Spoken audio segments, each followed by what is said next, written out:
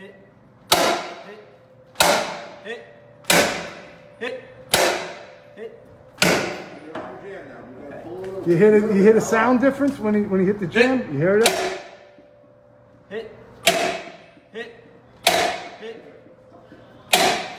Ah, not yet. Not yet. Not yet. Look, crotch to the inside part of the door stop. You got a lot of ways to go.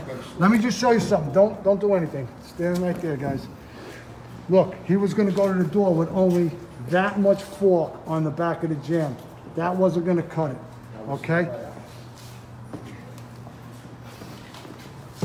Hit,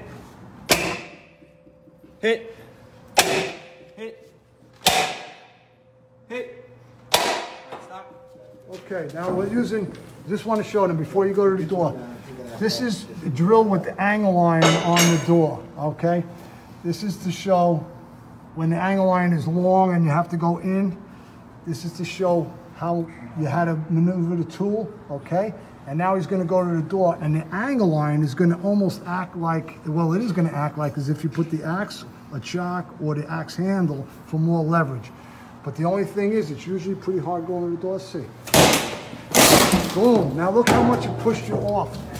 Look how much it pushed the door off from there to there. That angle iron helped push that door. Okay?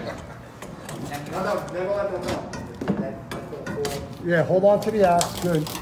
Okay, now push towards the door. Get in again, and now go this way towards the door. Pop the door. There you go. There you go. Boom. Beautiful job. Nice job, guys. It's 18 truck. Fort Pitt. And where's the engine guy? Engine? Put your helmet on. So. Come on, buddy. Have some fun. Oh, we got 15 engines. Good man. Good man. Good man. Douglas. All these metal jams around here.